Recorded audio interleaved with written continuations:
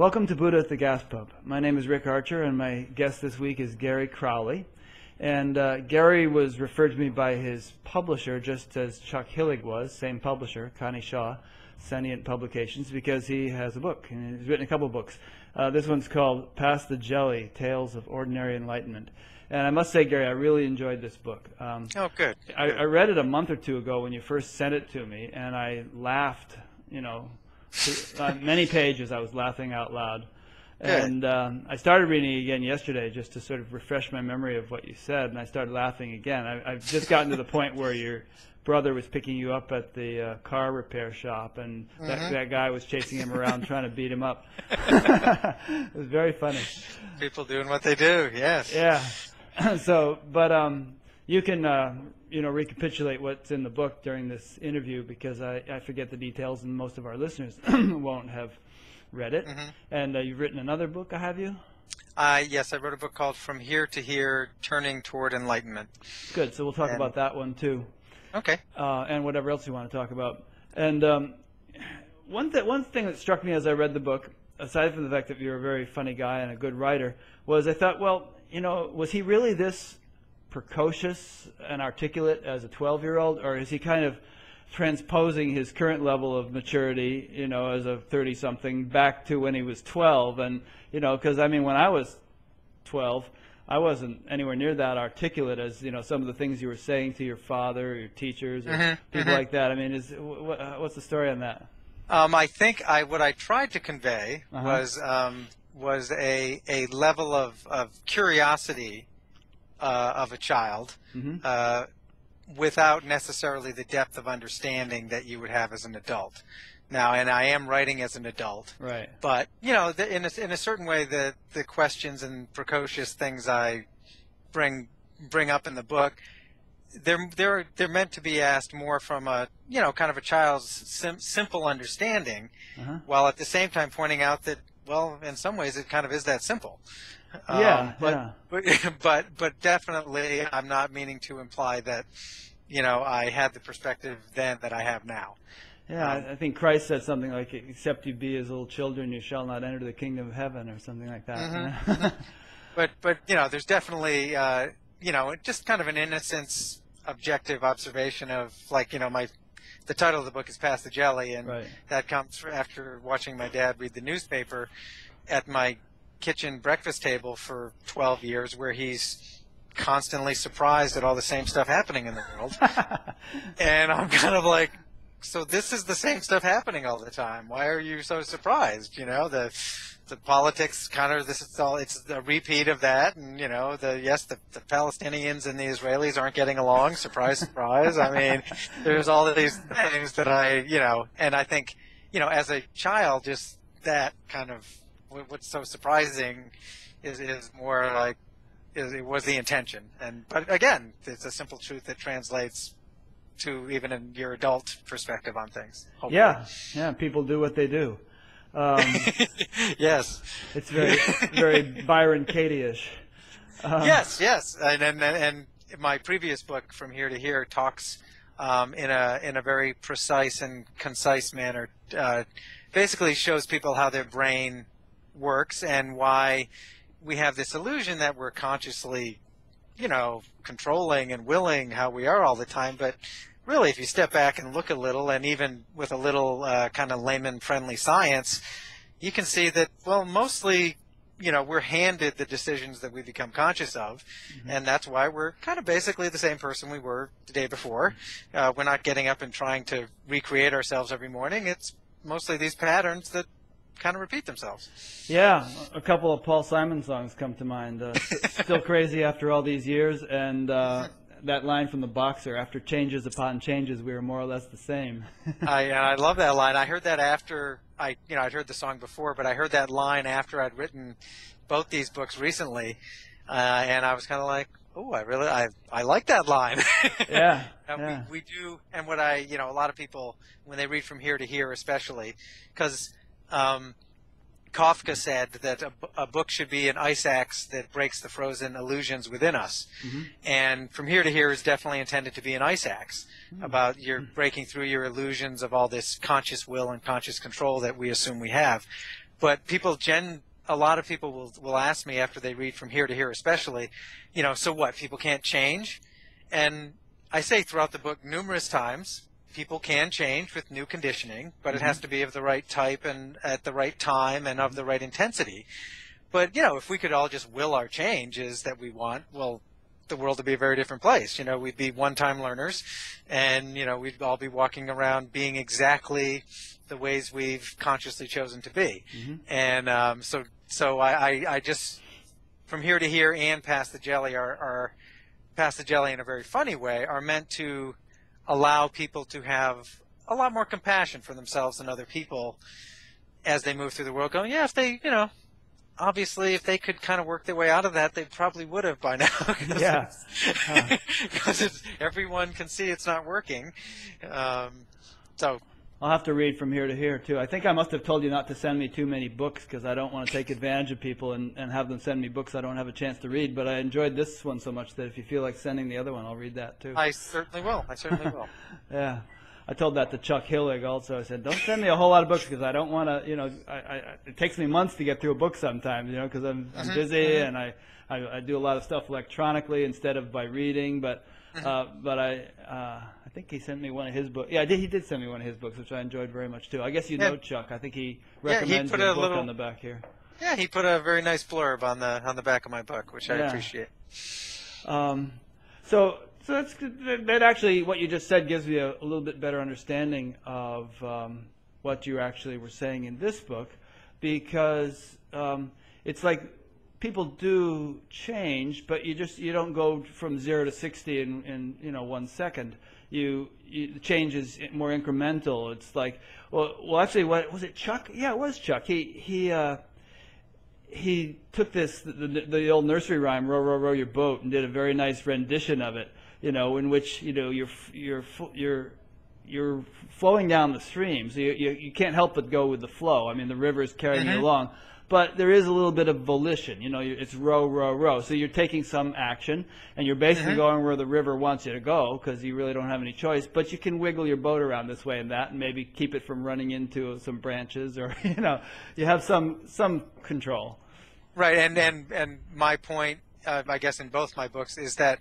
But it's also, I think, important to note that you don't consciously control your desire arising to do certain things. So if you are fortunate enough for the desire to rise within you to change in ways that make your life better, then fantastic. But some people take more, unfortunately, pain and suffering or more experience, if nothing else, to get to that place where they finally go, oh, this isn't working, I'm going to seek change. And then since you don't consciously will the desire to change nor the actual change itself, I didn't know about Chuck's row your boat, but I like boats too. So I often liken change to going fishing, where once you decide you're going to pursue change, it's a lot like having to cast out that line, and some baits don't work, so you try that for a while, and then you switch it up, and maybe you go to a different spot, and then finally, if you're fortunate,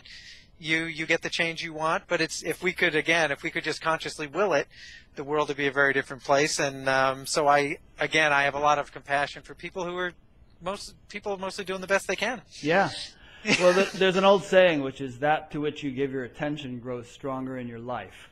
So, you're not going to become a different person overnight, but you do tend to, the more you give your attention to something, the more you're going to enliven that impression or that tendency. If I drink a, pint of whiskey every day, I'm going to become an alcoholic, but but I don't have that I don't have that inclination to begin with. So it's sort of like, And then, but again, not just to point out other little nuances, but there's also people who suddenly do make drastic changes. It's true. And, in Chuck's example, you run into a sandbar in your boat, and then suddenly things have changed. I knew a guy, I almost put him in my book, Pass the Jelly. Growing up, he was an old World War II Navy vet, very, very prideful man. But he smokes 3 packs of cigarettes a day for 35, 40 years, and he had tried to quit a few times, I think, and hadn't succeeded. And then one day on April Fool's Day, one of his friends asked him for a cigarette, And he said, "Oh, I don't have any. I quit smoking." Huh. And his friend laughed in his face Uh-huh. and told him he could never quit smoking. Ah. And he looked back at his friend and he said, "I just did." Ah. And he never smoked again. And it wasn't even difficult because Wow. his pride Yeah. ranked so much higher than smoking that it was almost effortless. He was like, Interesting. yeah. So anyway, so that's when you're blessed with those moments. That's nice too. And also, you know, I mean, not only in terms of behavioral things, but in terms of the spiritual dimension, so to speak. Sometimes people have these radical, sudden awakenings out of the blue. Like speaking of Byron Katie, as we did a few minutes ago, she had one. You know, sitting there in a halfway house, cockroach crawls across her foot, and all of a sudden, Barstow. kaboom! Yeah, Barstow. Yeah, or Eckhart Tolle, same thing. You know, he was on the verge of suicide. He said, "I can't live with myself anymore." Then he says to himself, you know, "Oh, wait a minute, who is this self with whom I can't live? Are there two of me?" And he goes to bed, wakes up awake. You know, so it happens. Yeah, and I do think, without giving away, you know, certain parts of my book, I do think there are situations where, sometimes when they're dramatic enough, that's what it takes to get that insight. Yeah. And then it's you can give them away. People will buy it anyway. Well, it's the last chapter. I don't want to give that away. Actually, speaking of the last chapter, you know, I have to reread the book. But somehow, when I got to the end of the book, in fact, there was a whole thing at the end of the book about your friends chiding you because you wouldn't wear your bicycle helmet or something like that. And that's throughout the whole book. Oh, throughout the whole book. In fact, I hadn't heard from you for a while when I was wondering, are we going to do this interview or not? And I'd sent you an email. I didn't hear. I thought, oh my God, maybe he took a bike ride without his helmet. And, you know, he's not around anymore or something. But we all grew up not wearing our helmets. It's true. I mean, I did crazy stuff. And I say in the book, you know, I spent most of my youth trying to injure myself on my bicycle. Yeah. With no off helmet. Ramps and stuff like that. And, poorly constructed ramps at that, you know. Yeah. And we'd jump over our friends because Evel Knievel was the hero of the day, and somehow we all survived. But that's not what we do anymore. Right. Now everybody puts on a helmet, except for me. And statistically, we're probably better off wearing them. I mean, you know, fewer people get killed in today's cars than in the old Corvairs, you know. And today people are on their cell phones, and you know, a woman almost ran me over while she was texting the other day driving. So yeah, people weren't texting. Right. Oprah's on a big campaign against that. Oh yes, and you know, she was swerving pretty well down the road. They say it's worse than being drunk. But in any case, without giving away the suspenseful end of your book, so. And actually, I was just reading your website here, and you were saying, you know, that you had gone. So let's get into this a little bit. You said you went through. You were attracted to Eastern philosophy and spiritual writings at a young age. Kind of recap that. What did you get into, and what did you pursue, and so on. And to make a long story short, you finally gave it all up. But let's talk about it before we get to the point where you gave it all up.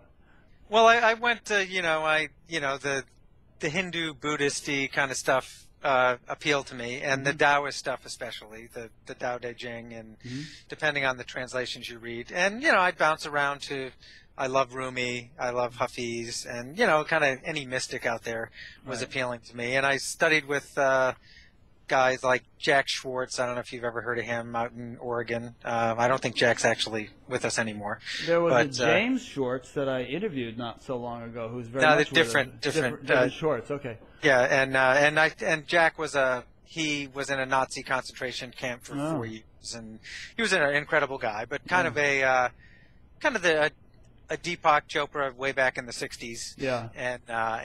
But so I was very attracted to that. Did my meditating, did all sorts of different things, and you know, I tended to do things pretty intensely. And when I would not seem to get much traction from them after a while, I'd go try other things. And then after 20 years or so of doing this, I finally just said, okay, well, you know, if efforting at all this stuff was the way to get somewhere, it probably would have worked by now. And so I basically just let go. And and just went on with my life and went surfing a lot or whatever I was doing and fixing people's bodies that I do during the day. And then just because I wanted to, I went back to my bookshelf and I started reading Wei Wu Wei, who I've always is far and away my favorite author. And he has 8 books, and I would just read them every morning for an hour, hour and a half or two, and when I would finish the last book, I just would start the first one again, and I would just read them, and then at some point, after about a year or more of doing this, probably about a year of doing it, so I'm 2 years of not caring, and I'm just reading Wei Wu Wei because I enjoy it, and I feel like for some reason, even though he's very enigmatic for a lot of people, I just feel like he's sitting across from the table talking to me. And so he has a book called All Else is Bondage, and there was a footnote in that book that I'd probably read 30 times, but on this one day I read this footnote that said, "Free, we are not the number one, the first of all our objects, but zero, their universal and absolute subject." And there was a palpable shift in me when I did that, and I went, "Oh, well, that's easy." And so, literally, it's one of those moments where, before and after, it's kind of a defining thing in life. And since literally then, things have, been substantially different in the way I look at things. Interesting. I have a couple of comments on that for what they're worth. One is it's hard to assign cause and effect with this stuff. I mean, absolutely, it very well may be that those 20 years or whatever of practice and meditation and stuff that you did were very effective. And, totally agree. Things might not have turned out the same if you hadn't done it. It's all very speculative, and it's also very much, it may very well be that giving it all up was very effective. And that sort of relaxing of the whole thing was just as important as doing this stuff. Oh, I think they all were. All those steps were. I completely agree. And I'm sorry. Go ahead. No, I was going to say I liken it over the years to people. Sometimes will say, well, it's like, you want steam, you have to put a lot of energy into boiling the water. Yeah.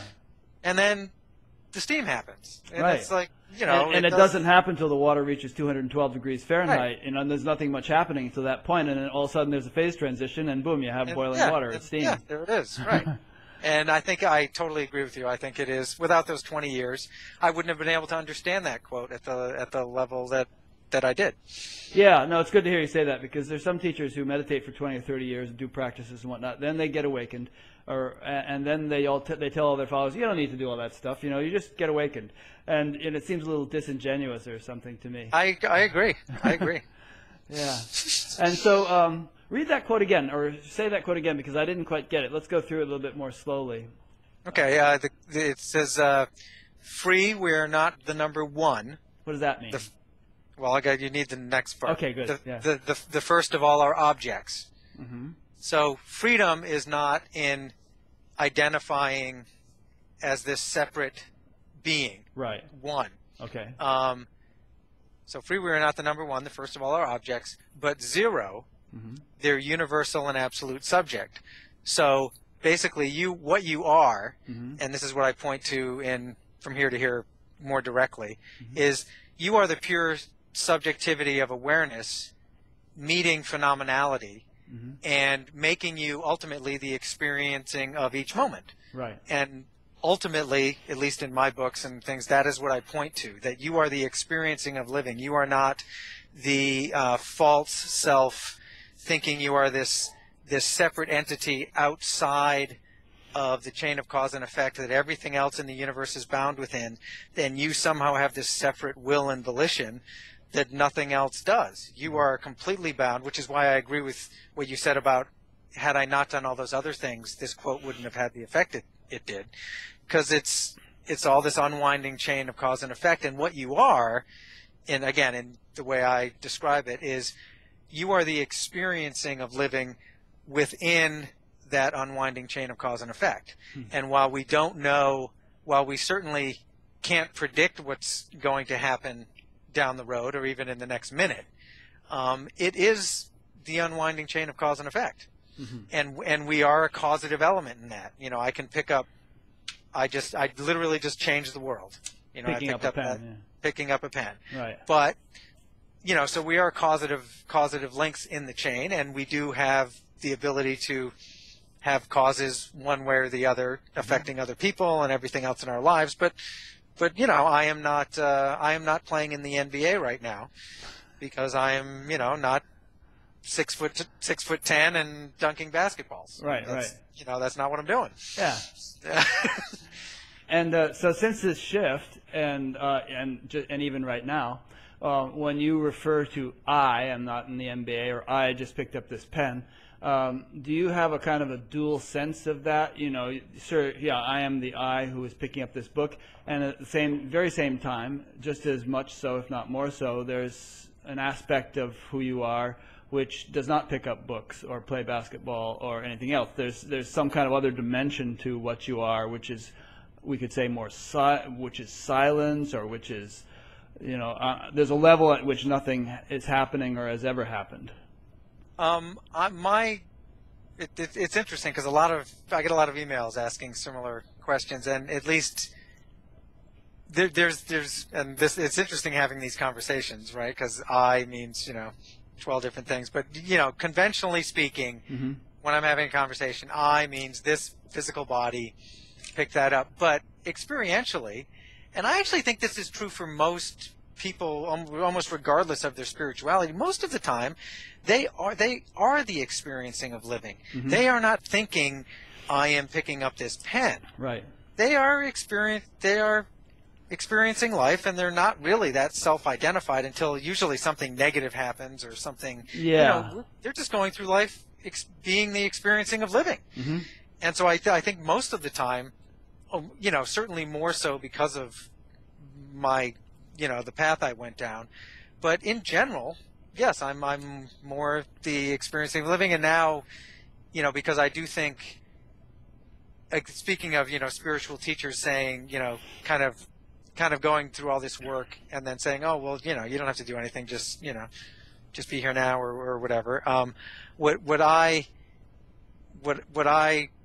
sometimes, you know, want to express to people is that, you know, it's actually, you know, something you do most of the time. And I actually forget where I was going with the teacher thought. So maybe that'll come.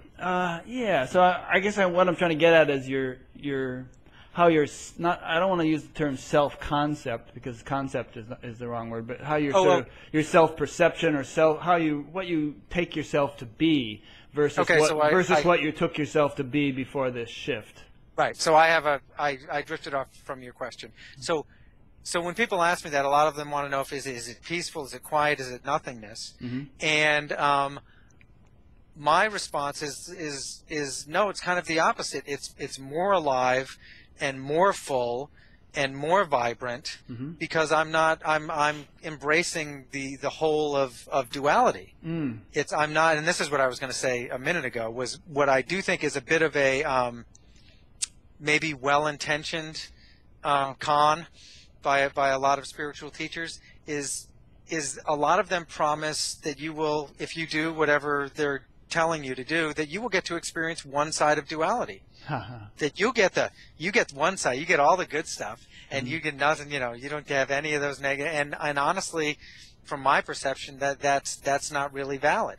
I think that the actuality of things is when you embrace it all, and there's not resistance to the negative or resistance to the positive. You get a fuller, more flowing experiencing of living. Yeah. And at least in my experiencing of things, that's a more valid description of things. One of my favorite cartoons that I can never find, that I saw 25 years ago somewhere, that I was in Santa Fe and I saw this cartoon, but there's giant vat of soup, big giant vat of soup, and there's standing with his back to the soup is a Buddhist, because all desire causes suffering. Right. You don't even want to, you know, kind of acknowledge that the soup of life is going on behind you, you know. And then there's a Taoist who is observing the soup. You know, he's watching the ebb and flow of life, and he's you know, he's not suffering, but he's just observing it. And then there's the Tantrika, who is in the soup with the ladle, pouring the soup down his throat.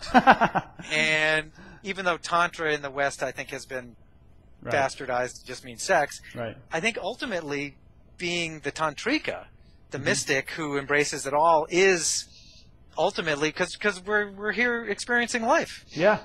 And when you can embrace it all, then I think that's, as the experiencing of living, then that naturally occurs as a separate entity with an illusionary free will and volition outside of the chain of cause and effect. Then, in my experience, you suffer. And those are the things I try to differentiate between. Was there a caption on that cartoon, or you just kind of figured out who the people were? And... I don't quite remember. I think it might have been on, it was probably like on some men's room wall somewhere. Only in Santa Fe. Right, exactly. Well, it's interesting because, it's ironic in a way, because a lot of, almost any teacher you can name who came from the East to the West ends up getting embroiled in some sort of scandal, which usually involves, indulging in things that they ostensibly had given up. And, had all those young sannyasins around. I guess it's tempting. Yeah, or sannyasinis or whatever. Right, exactly. So, what you're saying is just sort of wholeheartedly live life, and that's why we're here anyway, and that's what we signed up for. So just do it. And in the attempt to avoid, pain and other, and suffering to some extent, I think you miss out on a lot of fullness of living, instead of going, I'm like in my From Here to Here book, one of my favorite stories of all time I put in this book, and it's basically there's a master who is teaching to his students all the time that life as they perceive it is an illusion. And he goes on, he's always teaching them. They're always trying to get what he's saying. And one day, while he's lecturing, a messenger comes in and informs the master that the master's son has just died. And the master begins to cry. And they, one of the students raises his hand and he says, "But master, you've been lecturing to us for years that, life as we perceive it is an illusion. And here you are crying." And he says, "Yes, and there's no greater illusion than having your son die."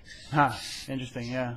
So he's still feeling life. He's still alive. He hasn't numbed himself, to the point where he's just, a zombie walking down the street. He's fully present. Yeah. There's a story about Shankara, which I've told too many times in these interviews, but I'll tell it one more time, which is that he was going to visit some king, and the king wanted to test him. And you know who Shankara is, right? Yeah. And the king wanted to test him, so he released some wild elephant as Shankara was coming up the road, and the elephant was coming towards Shankara, and Shankara climbed up a tree to escape the elephant. And the king said, "Aha, big phony, if the world is an illusion, why did you climb the tree?" And Shankara said, "The illusory elephant chased the illusory me up the illusory tree." And the point in my book is, or From Here to Here, more precisely, is that in my perception, it's not that the world is an illusion. It's that the way we perceive it is an illusion. I mean, it's as real as actually anything we know. It's more real than anything we actually know. It's our experiencing of living, but the way we perceive it, again, with an illusion of this free will and volition that actually is not the case. To me, that is the illusion. Yeah. That we have all this control that we don't actually have, and that is why we tend to suffer, because we assume we should have more control than is actually possible, or we assume others should, when it's not really an option. And so we're perceiving this world as a, in a sense, that like maybe the way Byron Katie says it, where we walk around with all these shoulds that have nothing to this, just the actuality of what is. Yeah.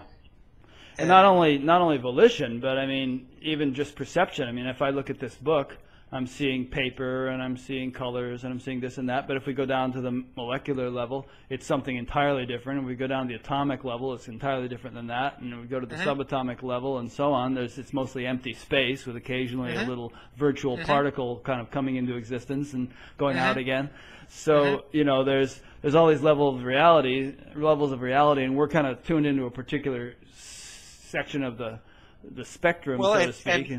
Right, and we are very much tuned in, and I would say bound within mostly the Newtonian, you know, world. And as I joke with, you know, because there's a lot of New Age spiritual people who, in my perception, you know, like to bastardize quantum physics. Yeah, yeah. And you know, we're all just quantum particles. And I'm like, okay, well, when that car's bumper is coming towards your kneecaps, you may both be quantum particles, but in this Newtonian world, they're pretty densely packed, and you better get out of the way. Yeah. You know, because that's all well and good, but you know, this is the experiencing we're having at this level. I once heard a physicist say that there's actually mathematically a finite possibility that, you know, you could pass right through the car when that happens. But you know, it's such a small possibility that you better not practice. You know. Yeah, no, and that's my you know, I kind of joke. Well, go forth and, you know, prove your point. Yeah, I mean, there's also a finite possibility that all the air molecules in this room could rush up into the corner and you know, congregate there. But you know, this in the real world, this stuff very seldom, if ever, happens. You can't rely on it. Yeah, in one of you know, one of some alternate universe, maybe that happened, but you know, not this one lately anyway. Which may, I mean, if cities are a valid phenomenon, then there are all sorts of historical records of people having performed them. Not too many contemporary ones, but anecdotal historical ones. You know, maybe those guys who performed them had gotten to a level at which they actually had some mastery over these more quantum mechanical levels. You know. Well, and I will very respectfully say that I actually think pointing or emphasizing such stories takes away from the actual miracle that is constantly happening each moment, which is you and I. Never mind Skype, but just the fact that you're walking around experiencing living. That's the miracle. Yeah, yeah. And personally, and people may not like this, but personally, I don't believe human beings get to transcend the laws of physics. And I think there's lots of stories about people doing things, and that's all well and good. But you know, I think usually they're stories. Yeah, but, could be. A lot of you know, might not like. But I actually think it's a detriment sometimes to emphasize those things, because it's pointing in the opposite direction of where the miracle is constantly happening. Yeah, no, it's a good point. You know, my bias is that actually such things have happened, but who knows? You know, I mean, I'm. Oh yeah, and I'm not sure about anything. Yeah, no, and I get that, and I'm. Yeah. And I'm like you, I don't know, but. And it's not like they're violating the laws of physics. It's just that they're kind of, just as an airplane doesn't violate the laws of physics, it just sort of uses different laws, or somehow masters subtler laws, or some such thing. And I totally agree. What I will often say is, look, I'm all for people doing things we can't explain. Yeah. Like, because there's plenty of things we can't explain. But if you say you can levitate, and then they put you on a scale in a lab and say go ahead, and you can't do it, then I don't think you're levitating. Yeah, no, absolutely. And even if you could, as you say, there's something much more significant going on. Which is you wake up every morning. Yeah. You're having a life. And even for the person who supposedly can levitate, if there is such a person, there's something much more sumptuous, much more significant than that they're living, I would say. I would say that the fact that they're, you know. Yeah, I mean, Michael Jordan could levitate more or less. Yeah, and he doesn't actually jump higher. He just comes down slower than other people. It sure does look like it. No, yeah. I'm joking. I mean, yeah. I was thinking about Michael Jordan a few minutes ago, because you were talking about somehow, you know, living so fully that and functioning so spontaneously that you weren't even aware of it. And athletes like that would get into a zone state, flow, where they're just kind of like, in a way, they're not doing anything. They have a sense. They report having a sense that they're really just completely on autopilot, and it's all just, they're not interfering, they're not controlling. It's just happening so spontaneously. But they're doing this miraculous stuff, on the basketball court or whatever. Yeah, I remember him seeing one interview with him where we talked about how, the basketball hoop is like 3 times as big. Yeah. And you're just throwing this. It's so easy, and then then the next game you don't have that. But it's nice when when those games come along. Now, if he came down and broke an ankle, all of a sudden, then zoom, the awareness kind of zooms right into the individual, and there's some suffering and whatnot. Or at least pain. Pain, and probably some suffering because you're Michael Jordan and that's your whole identity. Bread and butter, But what I find is that actually when there is some kind of crisis like that, if I'm exhausted and running through an airport, or if I injure myself somehow, that's there, but it almost brings into greater contrast the presence that is there, and that sort of buffers it, or just you dwell in that presence and find my ankle is killing me, but the presence is so predominant that on some level it doesn't really matter. I can handle this. Right, you can, and I agree, because I think at some level there is that you are not the suffering. You are not the lone entity. In pain, you are more than that. Yeah, and that's kind of what I was getting at before when I tried to get you to say, well, what is your actual self-perception now? What is it like to be Gary? There's some dimension or something that is not perturbed by pain or by fatigue or by other things that happen, and it, it's just uninfluenced by those things, right? Right, and I think that is that pure subjectivity of awareness that I sometimes talk about, but without phenomenality, without meeting the world, there is no experiencing. So I think makes my, even from here to here, a little different is a lot of people, in my perception, stop at that place identifying as awareness, and then they're observing the world. Yeah. And personally, I think, which is a funny word, I think the step after that is to realize that what you are is you're not one with everything. What you are is you are one with the everythingness of your experiencing in this continual this here now. So you're the everythingness of your experiencing. Yeah. That and that's a big, full, vibrant, alive thing to be. Yeah. Continually. I was a student of Maharishi Mahesh Yogi for many years, and he used to like to talk about 200% of life, and he would say 100% inner spiritual, 100% outer material. And people would always think, okay, great, that means I can get enlightened and I can get rich. But, I think what he really meant, ultimately, in a more kind of a profound sense, was, what you're getting at here, which is that, life is a much bigger wholeness than just some inner subjective silence. If that's all you glom onto, then you're kind of shortchanging yourself. You're cutting out half the whole thing, and you're missing all the juice. And again, as the everythingness of experiencing this here now, this personal everythingness, because I don't know you're experiencing, but with that as what you are, probably more than who you are, the pain moves through, but it's pretty quickly, and the pleasure is fuller, even though it moves along as well. You don't try to, but it's just you literally are just the experiencing of living. Yeah. And as you, like, I actually don't think that I don't think and this is again where I'm kind of particular with my words. I try to be very precise, especially in from here to here with how I use my words. But to me, it's not desiring that causes suffering. It is the attachment to desiring. Yeah. Because as human beings, we desire and we strive. You don't go from living in caves to landing on the moon by not being a species that strives. Right. And I mean, even if you're reaching for the salt shaker to season your food, that's a desire.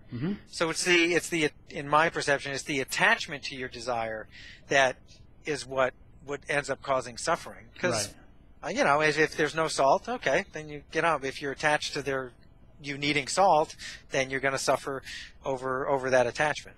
So. Yeah, but obviously you're saying that you're never going to be free of desires. If you're alive, you're going to have desires, you know. You're going to want to eat. You're going to want to, you know, but it's the attachment to those desires. And some people, of course, manage to live a lifestyle in which they minimize their desires, but you know, as has often been said, you can be much more attached to a minimal set of desires sitting in a monastery than some guy who's, you know, living the life out in the world but is not attached to it, you know. Mm-hmm.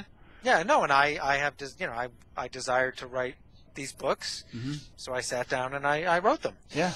And you know, that's just what I was doing. And if for some reason it didn't work out, I would have found other things to do. You know? Yeah. You can almost think of desire as the evolutionary impulse, you know, I agree. Channeling itself through your particular physiology, your particular mind-body system. Right, and what I talk about again in I think both my books is you know, basically what people are is the experiencing of their neurology and their conditioning up to that point in life meeting the present moment. Yeah. And you are that experiencing. And then if you know, have certain experiencings that you would like to change, maybe you strive to change them, and some other ones you may not. And you know, I mean, that's the mystery of the human condition, is you never quite know when you're gonna, you know, seek change or when it's gonna happen, and that's kind of where the fun is. You know, that's where a lot of the fun is. Yeah, absolutely. And it's interesting to consider, you know, what is it that causes us to seek change or to strive to do this or whatever. And you know, again, that phrase, the evolutionary impulse, I sort of get the feeling like there's this sort of universal force that gave rise to the universe, and you know, we are an expression of that force, and that force is expressing itself through us. You know, we are that intelligence which gave rise to this whole thing, you know, being reflected in or channeled through an individual expression. We're kind of like a sense organ of the infinite. And, you know, every desire, great and small, is the impulse, same impulse which gave rise to the universe, reaching for the salt, you know, or writing a book, or, you know, building a Saturn rocket and going to the moon. You know, it's just... Yeah, and these filters are all unique, and you and I can be in the same room looking at the exact same object, and we're gonna be having different experiencings. Yeah, it's gonna, you know, I'm gonna be reminded of the vase my mother had at home, and you're gonna be thinking of what flowers to buy to put in the vase for your wife or whatever, and then that's the beauty of it all. Or we're watching Rush Limbaugh on TV, and I'm tearing my hair out, and you're saying, "Go Rush." Probably not, actually. No, I don't watch Rush Limbaugh on TV, but even politics, it's fascinating, because you know, you have, you know, we'll take a select sample, but you have, you know, a group of good, well-meaning people on both sides of an issue, who see it completely differently. Oh, absolutely. I mean, it's so amusing. I have a little political mailing list, you know, and whenever there's some political article or something that really gets my goat, you know, I'll send it out. And I have one guy on the list who is very conservative, another guy who is very liberal, and they'll both come back at me, sometimes in the same fetching of the email. One saying that Barack Obama is this liberal, Marxist, communist dude, and the other guy is saying that Barack Obama is, you know, just another George Bush. You know, he's way too conservative, way far to the right. What's the difference? Yeah, and both guys are reacting to the very same thing. Oh, it's amazing, isn't it? It's amazing. That is the human condition. Yeah. Yeah. So, and it's interesting to remind oneself of that, you know, because I vote a certain way, I have my political opinions and so on, but if you can sort of keep this principle that we're discussing in mind, you can't get too steamed about anything. I mean, you have to realize, and you know, that there are so many perspectives, and no relative perspective can be absolutely right. You know, there's always going to be paradox. Right, and George Bush and Barack Obama are both meeting each moment with their genetics and their life conditioning up to that point in time, and literally their pre-conscious mechanisms in their brain are filtering all that information and to try to make it consistent with what they've experienced in the past, and go through all this stuff, and they literally get handed a perception that, then they make up, they make a decision about. But you literally get handed your perceptions. You're not in control of how you perceive a situation. And when you can, at least I think I try to, especially to my rabid political friends, when you try to point out that that is going on for both sides, both politicians, they're just doing what they do. Not only that, but in the case of guys like that, I mean, they've put themselves in a position, or gotten themselves into a position where the whole destiny of the nation is being filtered through their nervous system, and the decisions they make are influencing 7 billion people. And so, boy, talk about, kind of being driven by forces larger than your individual perspective. Right. But even then, even that, it's how this neurology that has experienced life up to that point in time is reacts. Yeah. And to me it's a little freeing. I mean, I was an economics major in college, so I have definite opinions on economics, but I'm like, well, they're doing what they do, I guess. Yeah. They're not. My phone is not ringing. They're not asking for my opinion. So. Yeah, maybe you should take over for Geithner or something. Well, we'll leave all that alone for now. But yeah. So why did you entitle your book "From Here to Here"? What's the significance of that title? Because my point in basically the whole book is the way to awakening is primarily through seeing through what is not. And by seeing through the illusion of what is not, what you perceive to be real, that is really an illusion, if you can see through that, then you are left as the experiencing of this here now, which is what you have always already been. So are you talking about a neti sort of thing? Yes, basically. But it's when you can see through humanity's primary illusion, which is the illusion of conscious will, you are left as the experiencing of living. And again, the reason it's from here to here is because it's what you've already been doing. You just need to see through the illusion that isn't what you've been doing, because the illusion, and it's a very enticing one. It's a very appealing one, and it's humanity's most prized possession, which is why no one wants to give it up. But when you can see through that illusion, the more you can basically have more compassion for yourself and more compassion for others as you move through the world. And it's always already the case, whether you see it or not. Is only I sometimes joke with people who email me that when you can open your eyes wide enough to see that everyone in the world is already enlightened, then you get to include yourself in that category. Just as you were talking, I looked up a T.S. Eliot quote on the internet. It's from Burnt Norton. He said, "We shall not cease from exploration, and the end of all our exploring will be to arrive where we started and know the place for the first time."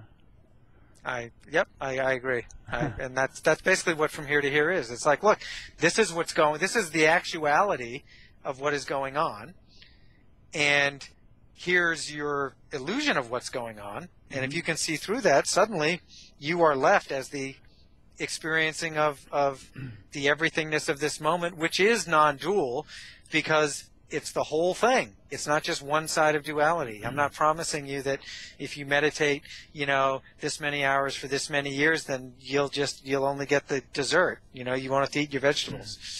Right. Which may or may not be appealing to some people, but there's I've told this joke so many times on these interviews, but it's been quite a few months since I told it. Who was the guy? Geez, I'll remember his name in a minute, but he said he broke up with his girlfriend because he wasn't really into meditation and she wasn't really into being alive. God, very funny guy. I forget his name. In any case, what you're saying is obviously, grab all the gusto you can get. The whole enchilada is there to enjoy. Well, but also embracing the actuality of the human condition is actually what sets you free. Yeah. It is, and this is where I sometimes also joke that if you think it's complicated, you're looking in the wrong direction. it's actually very simple. And this is why, like, I don't, especially from here to here, I will occasionally get people emailing me say, well, why didn't you talk about quantum physics? And why didn't you go into that? And I'm like, well, because honestly, abstraction most of the time is just a distraction. Mm. And you want to abstract yourself into these, you know, wonderfully fuzzy ways of thinking. Mm-hmm. But the actuality, the simpleness of the actuality of what's going on is what will set you free. And it's why, I mean, it's fun to float out there and talk about how we're all quantum particles and everything. Mm. But, you know, if you just understand the basics of how your brain works and kind of step back and look at life from really a common sense perspective of, mm-hmm. well, God, I've wanted to change that about myself for 25 years and it still seems to be. So maybe I don't consciously will how I am all the time. Mm. You know, and one of my jokes, which I do like to use on people, and I think it was in a chapter, they could edit it out of Pass the Jelly, but it's what's always funny to me is sometimes when something minor is bothering someone, mm-hmm. you know, and they're a little torqued about whatever's going on, and they think that some other person should just change because, mm-hmm. you know, it's not that difficult. They should just be able to change. And I'm like, well, if change is so easy, why don't you just change so that doesn't bother you? Yeah, good point. If it's that simple, and then suddenly it's like, well.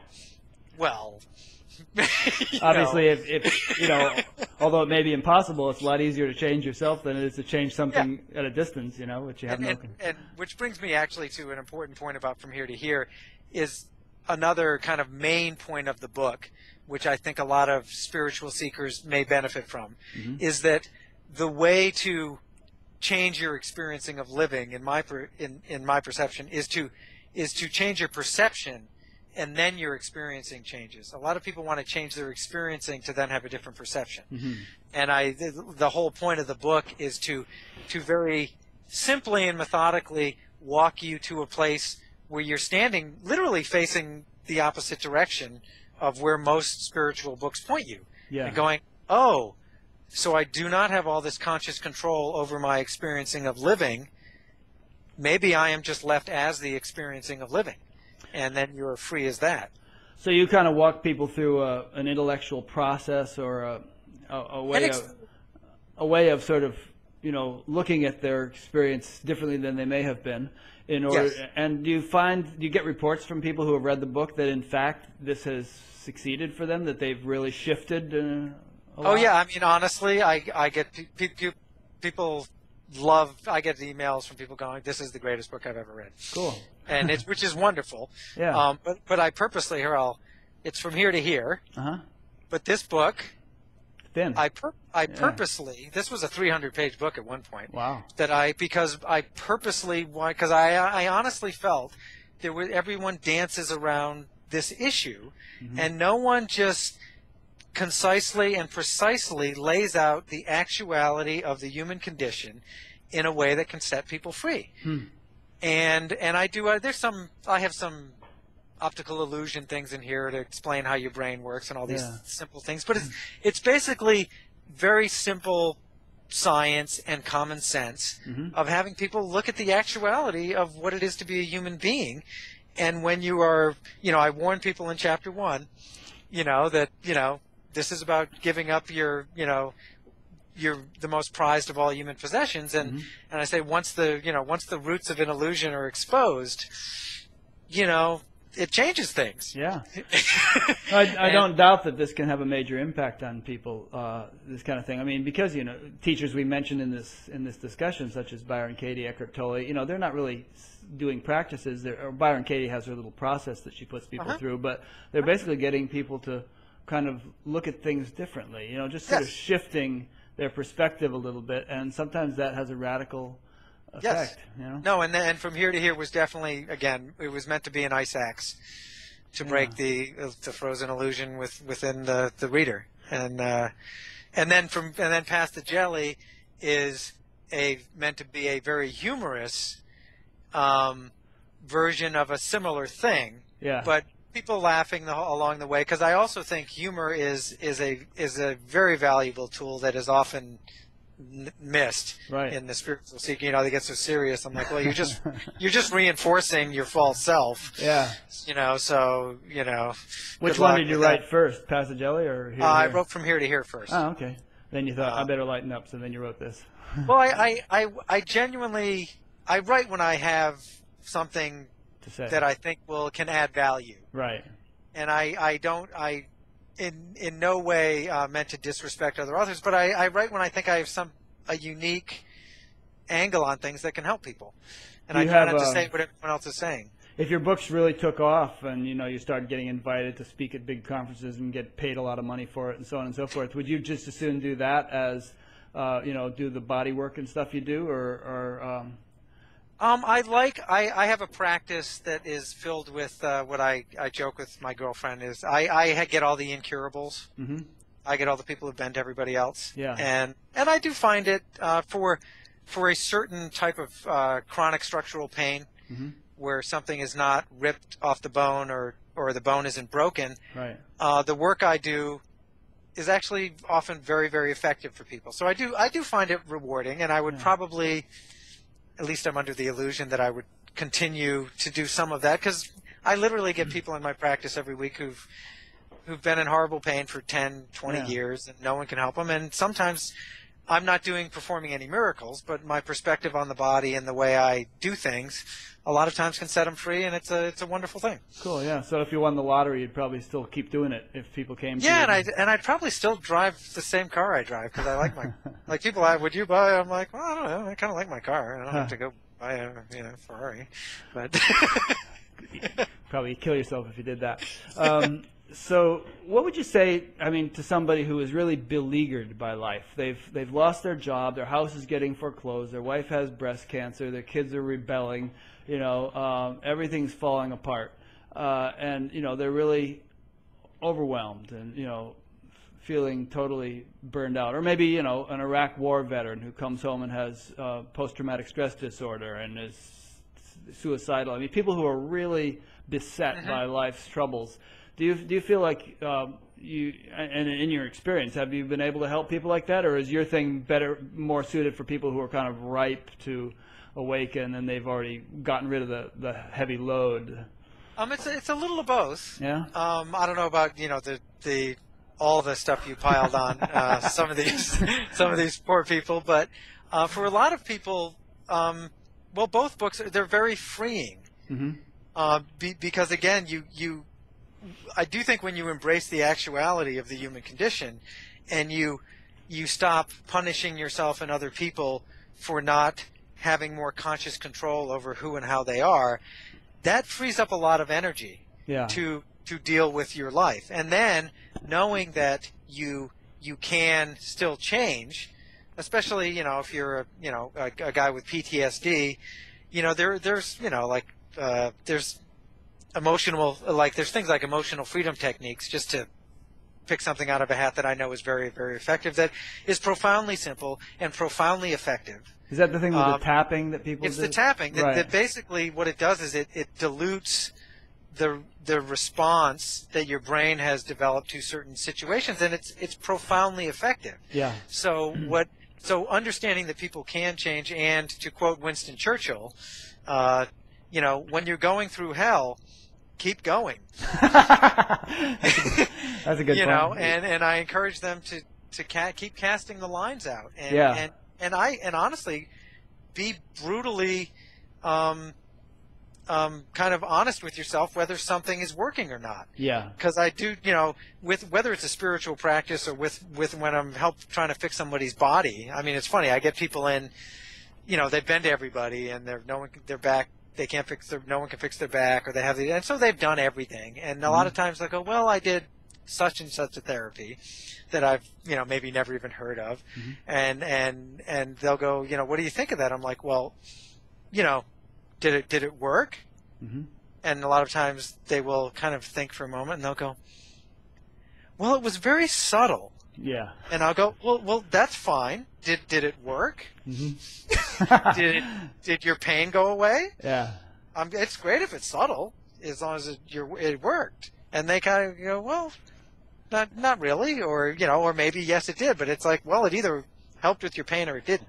Right. And whether you're, if you're going through hell and you're keeping going and you're casting out lines, trying to help yourself, if that lure and that location on the lake isn't working, paddle somewhere else and cast out a different bait. That's a good attitude. I mean, so, obviously you're not saying just read this book and you're treating people all day. You don't just hand them a book when they come in the door. You're working on their bodies and stuff. No, and this is why I come to my thing a lot of times about the Newtonian world. Right.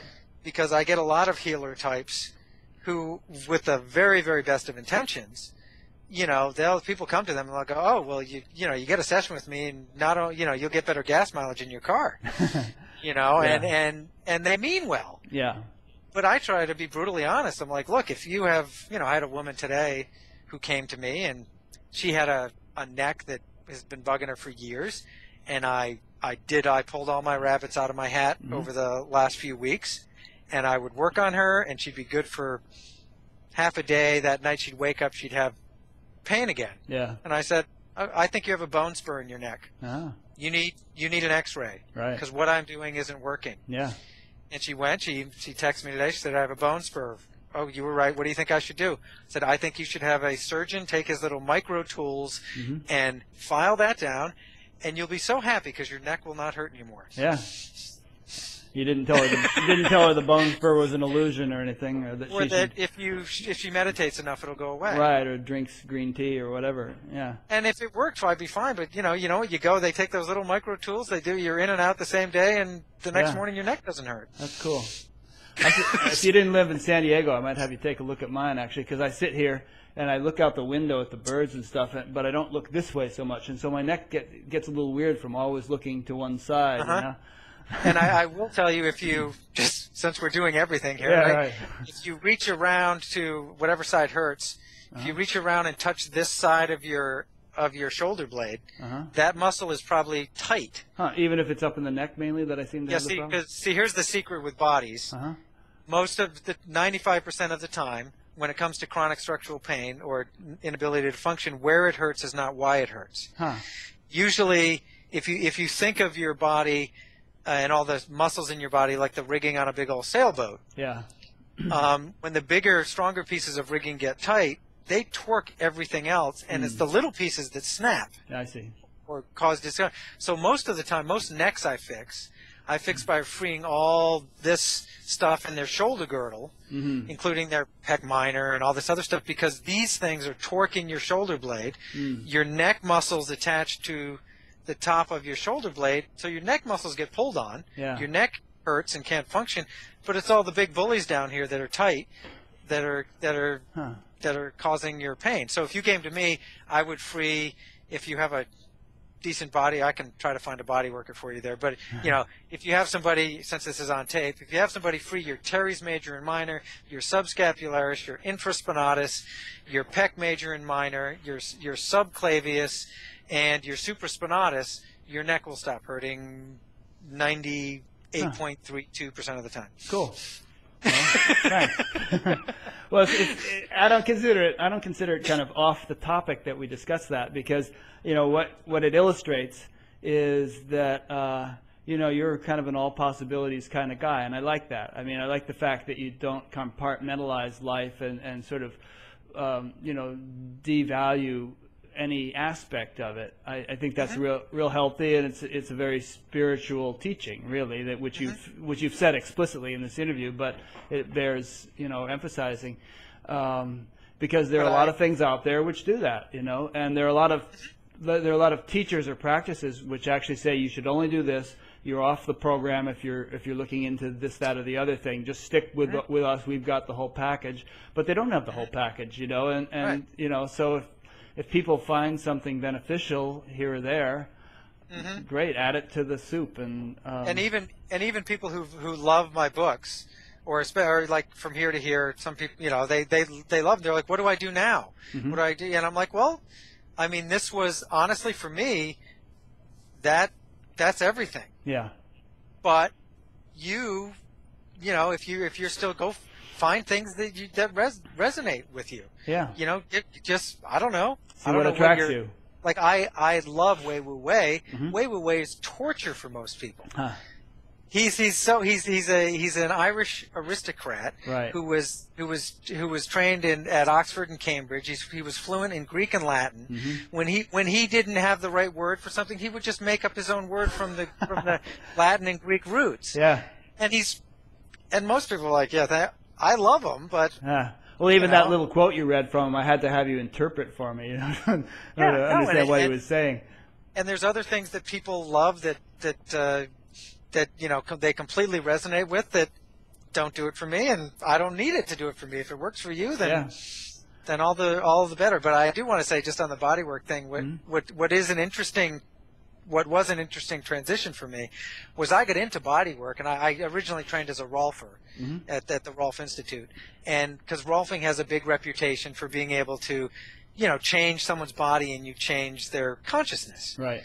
And while I do not think that's untrue, along the way I reached a point where I felt like actually getting people out of pain allows them to not have their physical body be a distraction for them, and they can then get on with their spiritual or consciousness pursuits. Yeah. I'm not so sure it's the vehicle, but boy, it sure can be a distraction. Sure. And if I can get that out of the way, and people can go forth and have their, less painful experiencing of living, then I'm happy to do so. Yeah, I'm kind of reminded of Abraham Maslow's pyramid of needs. I mean, if you don't go to the Sudan and start teaching some lofty Vedanta, you give them some food, and help them farm and get clean water and all that stuff, Right, and here's the 3 stretches you need to do so that your neck doesn't hurt all day, every day. Yeah. And then you can get on with your life. Mm-hmm. Cool. So do you ever, aside from writing books, do you ever give satsangs or go speak at conferences or that kind of stuff? Not so much. I mean, they wanted me to. My publisher was wondering if I wanted to go to the non-duality conference in San Rafael this year, and I was kind of like, so what is it? She was like, well, it's a bunch of non-dual authors and people giving lectures to each other. Yeah. And well, that's fine. I was kind of like, well, I don't really need. I don't really need. Well, I imagine they're going to have an audience of people too, aside from just the authors. Yes, but I just thought it was kind of funny. I was like, so at the moment, I'm not opposed to it. I'm actually very comfortable talking with people, but I don't seek it out. Yeah. I bet you could put together an interesting lecture, because you could blend a lot of humor with a lot of sort of wisdom, and it would be quite entertaining. Yeah, no, it's not. It's not off the table. Yeah. Because sometimes I do think but I genuinely have to feel like I'm giving people some value. Right. And I know a lot of people will say, well, just being there is enough. And right. But I'm more, I don't know. I'm from New England. I'm like, well, what am I going to be giving them some good stuff? If they're going to be coming here and sitting here, I gotta give them some good material to grind on as they're driving home, at least. Yeah, I'm from New England too. I grew up in Connecticut. Okay, and what part? Fairfield. Okay. Yeah, so Yeah, I actually lived in Providence for a while, so Okay. Same part of the country. Yeah, and it leads to a lot of fun stories. For that New England upbringing. So did you? When was this shift that took place? When you were reading Wei Wu Wei, and it was like a couple of years ago or something, or? No, it was I'm getting to be an old man. I think it was. It was 5 or 6 years ago. Oh man, you're ancient. I think November 17th or 18th. Okay. It was one of those years. You can pin I was it about 38. I kind of threw everything away. And I think I was 40. I think it was November 17th when I remember kind of looking at the calendar going, it was either the 17th or the 18th. So you're 45 or 6 now? Yes, 45. You're in pretty good shape. I mean, you look young. I figured you were like in your early 30s or something like that. No, but I don't drink a lot. I don't do a lot of drugs. Take care of yourself, right? I do, I do. I have a pretty physical job. Yeah, keeps you healthy. Yeah. Now, in the 5 or 6 years since this awakening took place, or this shift, or whatever you want to call it, have you experienced a continued deepening, or clarification, or refinement, or some kind of progress in whatever way you'd want to define it? Less slipping off center, for lack of a better word. I was a martial artist forever, so a little less. Like there's my old sensei up in Northern California, used to say, and not to label myself a master, because I actually think everybody's already doing this. I'm just trying to show them what already is. But he says, it's not that the master doesn't get off center. It's just that he gets off center, and regains his center so quickly that nobody notices. And, point. and I will be the first to say that my girlfriend does notice, because I do get off center. And, but because to me it is. If you're so enlightened, why did you do that? right, exactly. For me it's more that you're just a little more, stuff happens, and you have, like when you were saying, you're at the airport, you haven't eaten, you haven't slept well in 3 nights. You're a little less. Sometimes it's a little. Yeah. You're not in that space of I am the everythingness quite as readily. Right. And so for me it is the ebb and flow.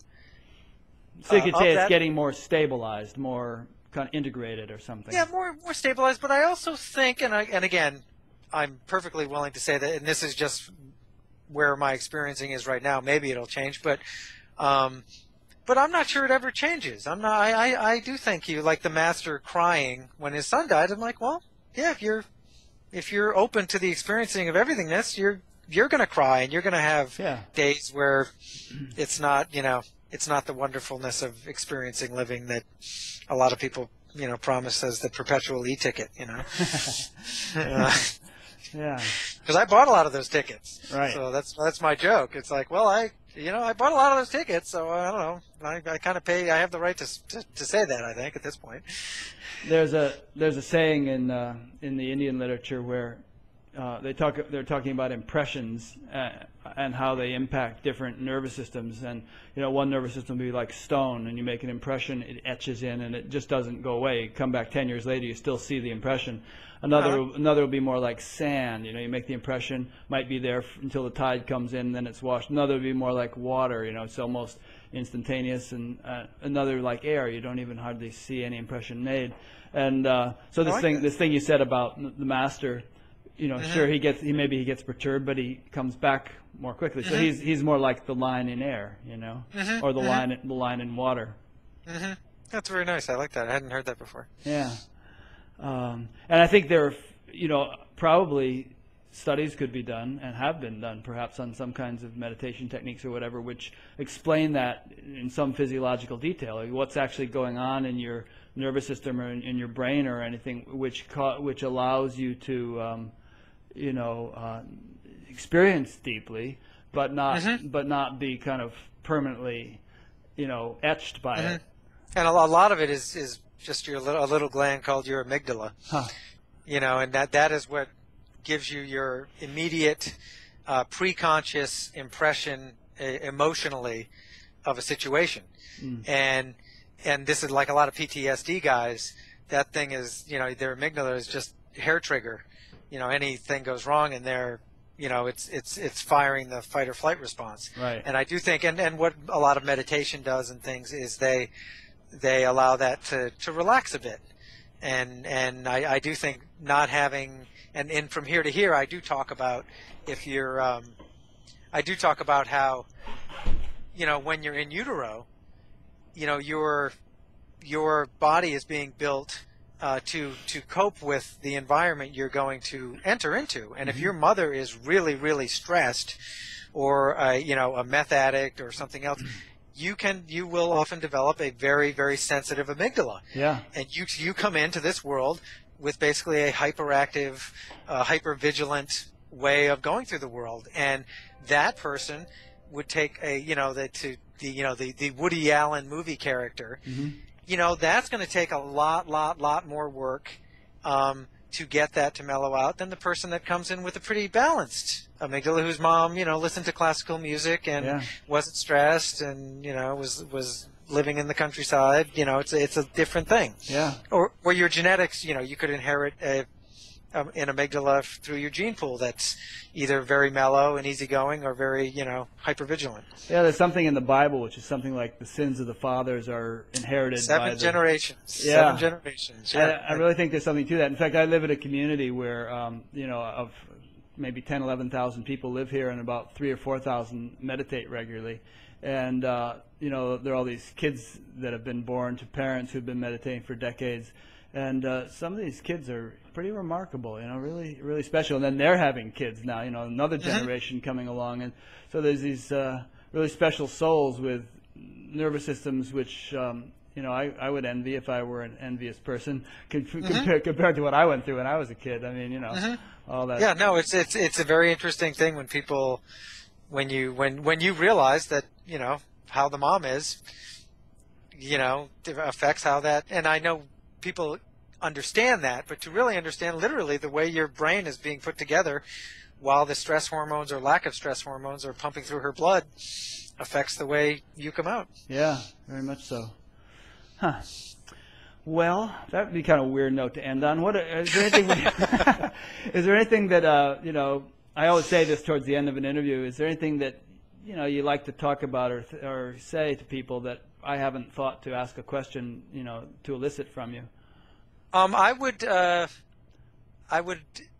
request or suggest that people not underestimate the power of levity and a sense of humor in their spiritual practice, because I do think a lot of times that is a big master key that is missing. Yeah. Because the overly stern, the earnest spiritual seeker is wonderful. The stern and overly serious spiritual seeker, I think, they're just they're chasing their own tail, and it's until they lighten up, yeah. Because that to me is just a sign that they're over-identified with their false self. Yeah. And so. And actually, you can read stuff. I mean, there's Swami Beyondananda. Remember that guy? And your book, I think, is very funny. And there are sources of actual. I mean, you can always just watch a good Jim Carrey movie, but there are also plenty of sources of actual spiritual literature that are that are inherently funny. Yeah, no, and my stuff's different than Swami Beyondananda, but it does. If you're laughing a bit at the human condition, whether it's Groucho Marx or my book Past the Jelly or whatever, I think you tend to be a little bit healthier and probably a little maybe deepen your spirituality a little bit, because you've embraced the actuality of what is a bit. So on that note, let's see if we can end by trading spiritual jokes. Okay, I've got one for you. Okay. So this guy goes to hell, and the devil is showing him around, and it's hell. It's a pretty bad scene. But then he sees this really gorgeous woman sitting on the lap of this 94-year-old geezer. And he says to the devil, he says, "Hey, that doesn't look like hell to me." And the devil says, "It is for her." It's all relative. Very nice. Well, let's see. A joke. You're putting me under joke pressure right on the spot. So I'll tell you what. I'll tell you a true story. Okay, good. Not even a joke. So do you know Esalen Institute? Sure. Okay. Well, a friend of a friend up at Esalen, I'm getting old, so 25, 30 years ago at this point, was a very, very serious meditator. And she was getting up at 4 a.m. and putting in her hour or two, and then she was getting in another couple hours, in the evening or in the afternoon when she had a chance, and she'd been at it for 10, 12 years, and she just couldn't break through that next level.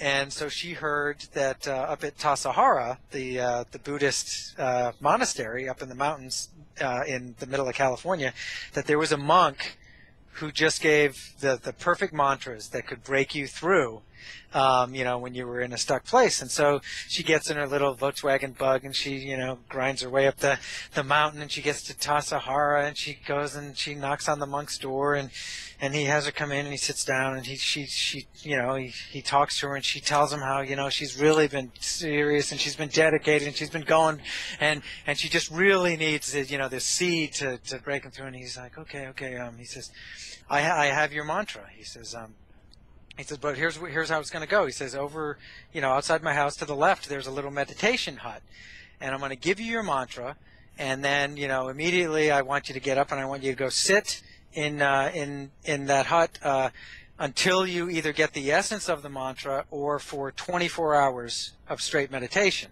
If 24 hours pass, you don't get it, you come talk to me. So he goes, here's how the mantra goes. He goes, you have to say the first part very strong. He says, "Sen," and she goes, "Sen," and he goes, "Okay, good, good, good." She says, then it says the next part is very soft. He says, "Sa." She goes, "Sa." He goes, "Very good." He goes, the next part again, strong, but deep. He goes, "Yum." She goes, "Yum." And then he says, and again, this is the last part, very soft. "Ah, ah." So she does it. So she goes out, and she sits in lotus position in the meditation shack for 14 hours until she goes, "Sen, sa, yuma." Sense, yuma, sense of humor.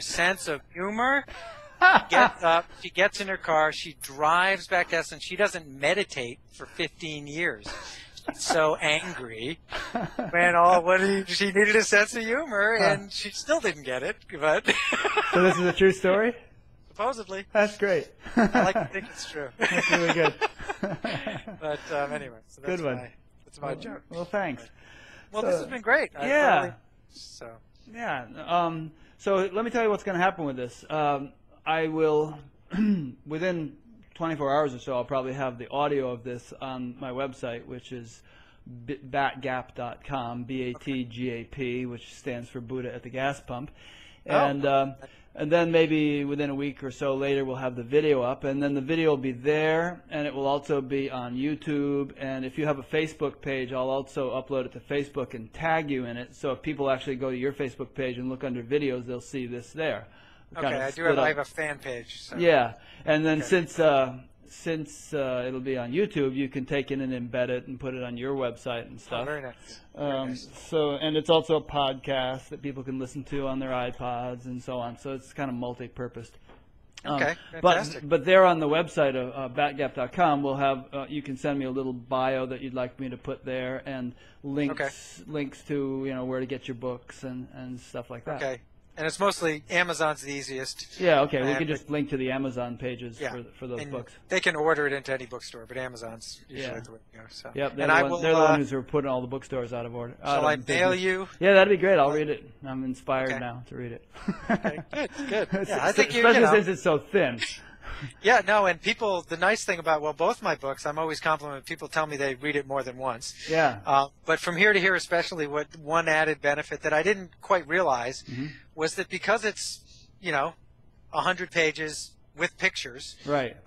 People will read it more than multiple times. Yeah. And I think if it was thicker, they wouldn't. No, I'm in the middle of a book called Halfway Up the Mountain by Mariana Kaplan. The subtitle is The Error of Premature Claims to Enlightenment. And I'm loving the book, but it's like almost 600 pages, and it just takes me months to go through a book. It's a mountain, yeah.